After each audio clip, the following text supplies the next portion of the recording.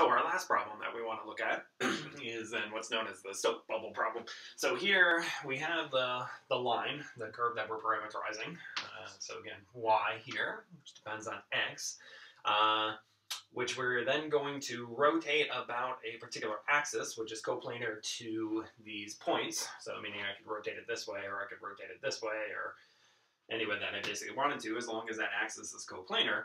And then we wanted to minimize the amount of area which is generated by this rotation. So basically the area, or the surface area which is actually generated, in this case then we want to minimize it and see what this actually happens to be. So, having said that, so again, what we want to do is basically take the same path on this side. So this is doing something like this. So we're rotating this thing about this, say this axis.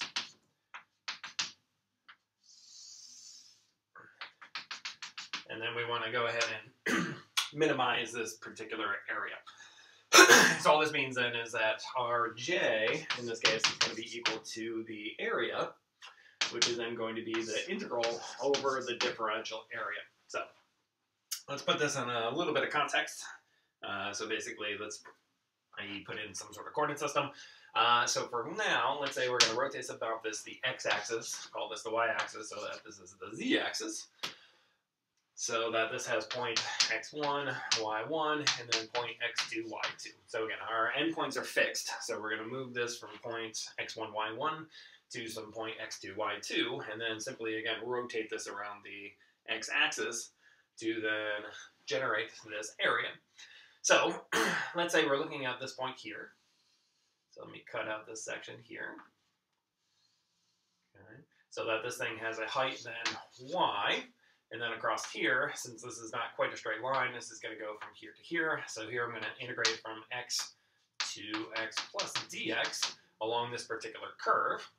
So basically my area then, at least my differential area, is going to be equal to, so here again I'm wrapping this guy around, so this is actually creating a disk, i.e. a circle, whose circumference then, since I'm only looking at the surface area, is going to be 2 pi times the radius here, which is simply y. So it's going to be 2 pi y, times then the thickness of this, but again, I'm integrating along some particular path, so this is then just going to be simply ds. Okay. Now, as we know before, ds is the same thing as before, so it's going to be 2 pi y times the square root of 1 plus y prime squared dx. Something stuck to my foot. There we go. So, anyways, so basically what I can do is I can factor out the 2 pi because I don't really care as much about that. So this is going to be 2 pi integral over dx. So this is going to be from x1 to x2 of then y squared root of y plus y prime squared dx. Right? So basically, from here, we can then see that what f, at least in this scenario, then is going to be equal to y times the square root of 1 plus y prime squared. That a little bit bigger. There we go. So here, now this thing actually does depend on does depend on y and does depend on y prime. So here, the partial of f with respect to y is then just going to be this term. It's going to be the square root of 1 plus y prime squared. And then when I take the partial with respect to y prime, then that's going to be equal to what? So I'm going to y times a y prime divided by the square root of 1 plus y prime squared. Right? Reason for that is here when I take the derivative, I get a 1/2, and then this term moves to the bottom, and then I get a 2 times y prime, so the 1/2 is basically going to cancel. Now if I plug this into Euler's equation then says that what? The derivative of this with respect to x must be equal to this, because remember we had the partial with respect of f with respect to y minus the derivative with respect to x of then the partial with respect to y prime, or that's the same thing as saying this has to be equal to this with that derivative. So ultimately, this is going to be then equal to ddx of y times y prime, square root of 1 plus y prime squared, must then be equal to simply the square root of 1 plus y prime squared. So basically, to solve this, we would then have to solve this differential equation then go ahead and solve this now for y, right? Because what we want to know then is what the path that this thing has to follow to minimize this particular surface area.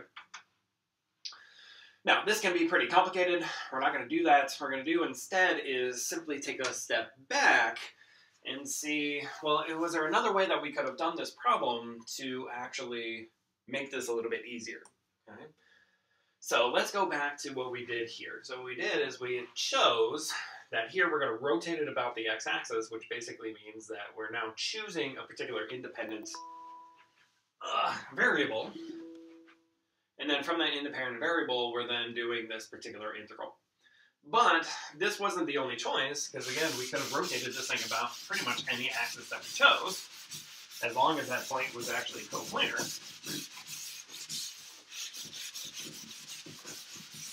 Which means that we could have simply moved around our coordinate axes. As I said, another way to think about it is instead of rotating it this way, we could have rotated it that way, or I could simply just relabel these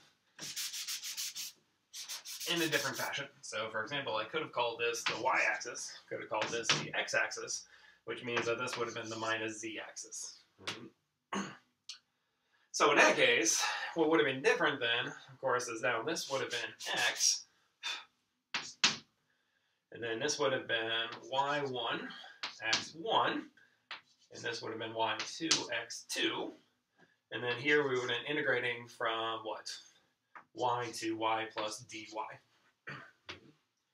Now if I do that, basically meaning I'm choosing a different independent variable, which in this question, my independent variable then is going to be x before my independent variable was y, which means then that this is now going to be equal to basically the same thing as before, so 2 pi times the radius, but my radius now is x instead of y, times again ds, that portion doesn't change. So this is going to be simply equal to 2 pi integral of then x times the square root of 1 plus y prime squared dx.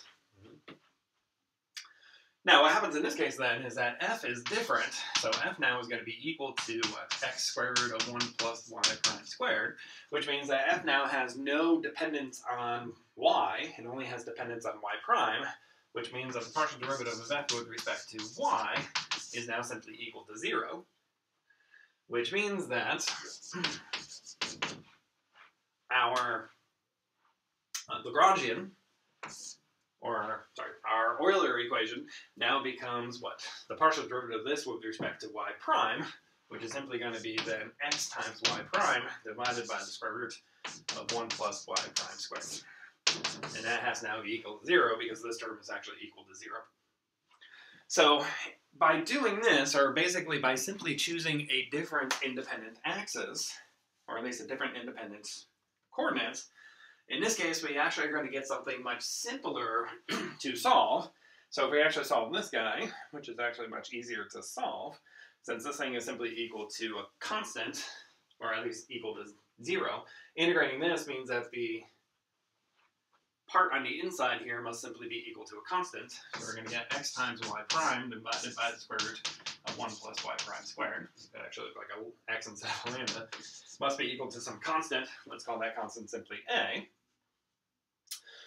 Now here, we can solve this easily now for y prime, right? So again, we would square both sides, multiply through, find y prime.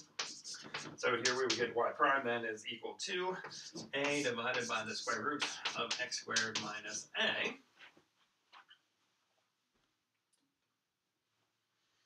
So I take a square root, that should be an a squared. Sorry about that. There we go. It didn't look right. And now I can use separation variables and simply integrate this guy, because this is now dy dx. So in this case, I would simply integrate. This side would become y. This side I would integrate with respect to x, which is simply a hyperbolic cosine. So in this case,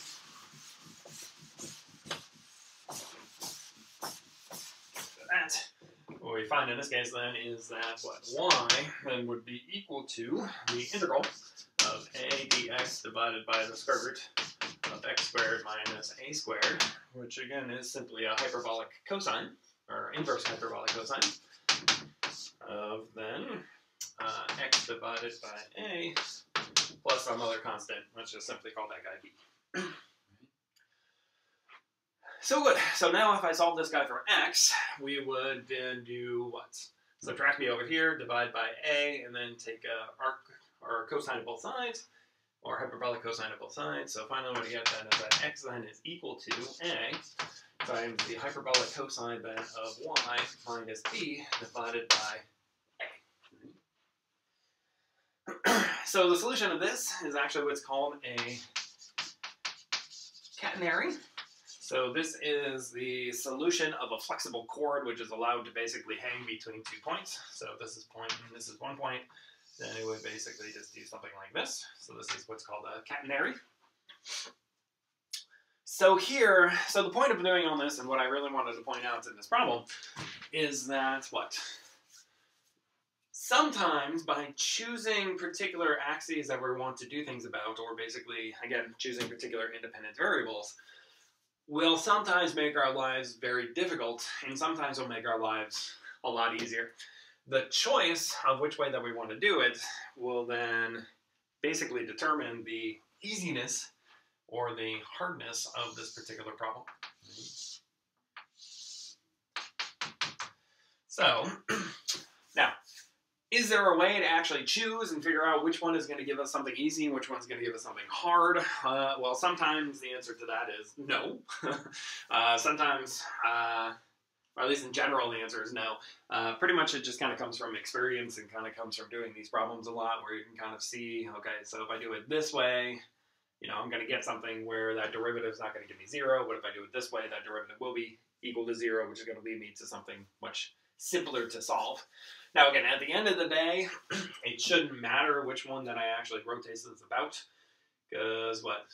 If I simply rotate this way, or if I rotate this way, you know, symmetry-wise, there's nothing here that is keeping me from doing that, right? There's no forces or anything that's dictating that I have to do it in one particular direction as opposed to another direction.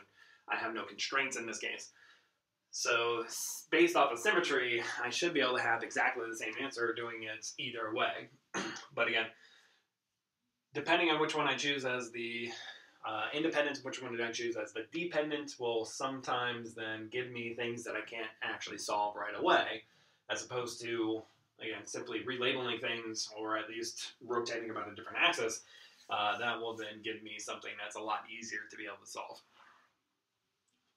So this is just what I wanted to point out in this problem. That again, our choices will sometimes make our problems easier or sometimes make our problems harder.